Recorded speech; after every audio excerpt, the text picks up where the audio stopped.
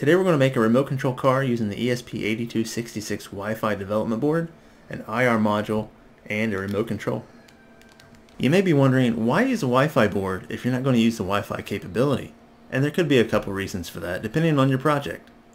Initially I wanted to use the Arduino Uno with the TSOP4838 receiver. I couldn't get any of these four to work, so I didn't know if it was the component or if it was a library issue. Maybe it needed updated for the IR remote library.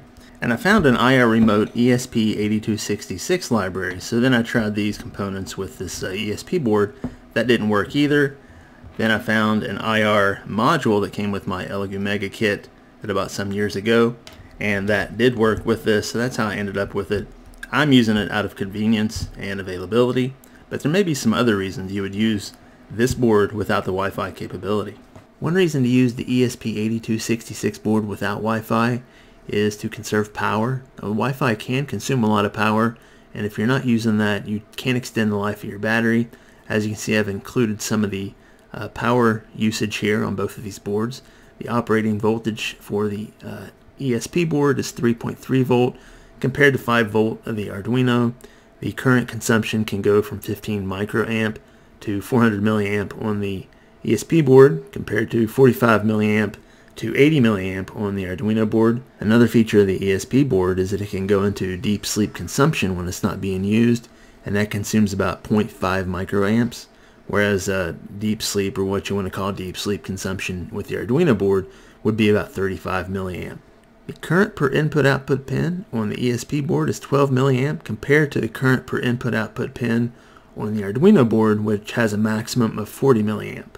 Depending on your project, size may be a concern. As you can see, the Arduino Uno is about 3 times the size, or 2.5 times the size of the ESP8266 board. As you can see here, I've compared the processor for both the ESP8266 and the Uno. It's 32-bit for the Wi-Fi board here compared to the Uno board, which is 8-bit.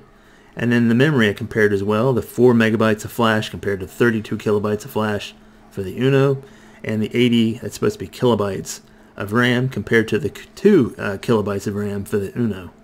Here are the items that I used in this project. I used the ESP8266-12E. It's the NodeMCU. I used the L298N motor driver, 2 of the 3 to 6 volt DC motors, and that came with the chassis that I bought. I used an IR module, it's just a generic one. I used male to male and male to female jumper wires, a 9 volt battery with a little adapter to fit into the breadboard. I used a mini breadboard and 2 half-size breadboards. You can do that configuration however you like. Here's the smart car chassis that I purchased, and it came with the 2 motors, and the DC motors and the tires and the platform. I just got rid of the battery pack. Here's the wiring diagram. Hopefully you can see it okay. If not, go to the code and look at the setup, and you can see, where all the wires go. It should be no problem. The only reason I'm using a mini breadboard is because it's still glued to the platform from the last video I did a while back.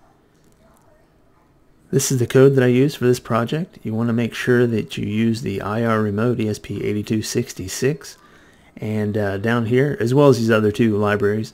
Down here, if you had any problems seeing the wiring diagram, this should clear things up. The ENA of the motor driver is connected to D1 of the ESP8266, and then so on.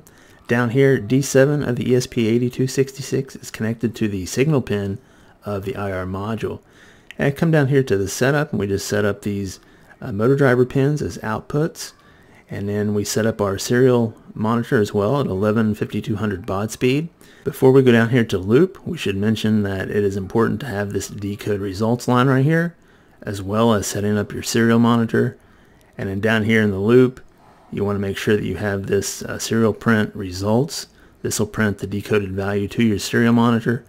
These numbers right here correspond with the button on the controller that we're using, and I'm actually not using button number 2 anymore. I'm using the up arrow for forward, backwards the down arrow, the right arrow, and the left arrow. So that's changed, but that doesn't matter. It's not part of the code. It's just a comment. The numbers here correspond with the value that is decoded in the serial monitor. So what you're going to do is open up your serial monitor while your ESP8266 is still connected to your computer with the USB cable. You're going to open this up. As you can see here, I've uploaded this code to my board, and I'm going to do a hard reset by pressing the button on my board. Now I've opened the serial monitor, I've checked the baud speed to make sure that it's correct. When I press the forward button on the remote, this is the number you should see pop up in the serial monitor. I just need to make sure that I'm aiming the remote at the IR sensor and then pressing the button, as you can see right here. And this is the number that I would copy and paste up there for the forward button. Then I do the same for the left, right, and backward button. All these numbers are going to be specific to your remote control. So I'll do the left button here. It should end in 9033, and as you can see, they match. As we move down here, we'll see 5 similar sections, one for forward, backward, left, right, and stop. And they're all very similar. They have 4 digital write lines, and that will set the IN1 through IN4 pins of your motor driver, either high or low, just depending on what direction the tires will turn to send the car forward, backward, left, right, and then stop. And you can see stop, all the pins are set to low, and then the ENA is 0 and the EMB is 0. Now the analog write line here, ENA and EMB, determines the speed of your motor. So you can see when it turns, it's set at 150, and when it goes forward and backward, the speed is set at 255. And you can adjust those however you like, but that is the gist of what's going on here. Okay, now I'm testing the buttons on the remote before I put the battery pack on it and put it on the floor. Each time I press a button, you can see the LED light up on the IR module. With this setup, if you're not directly facing the IR sensor, sometimes it may be a little difficult for the button to be detected. You may notice that I have a switch connected to the breadboard. It's not really necessary, so I didn't include it in the wiring diagram. Here's a quick look at what I've got. Feel free to pause it and check it out if you need to.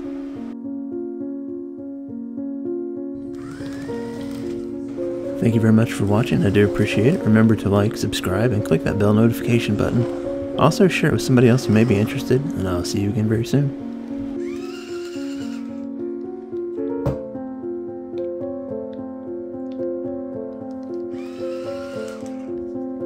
Here's an example of aiming the remote at the back of the IR sensor. It can have a hard time detecting the button push. For easier detection, I may want to lay the PCB flat against the breadboard and aim that sensor straight in the air.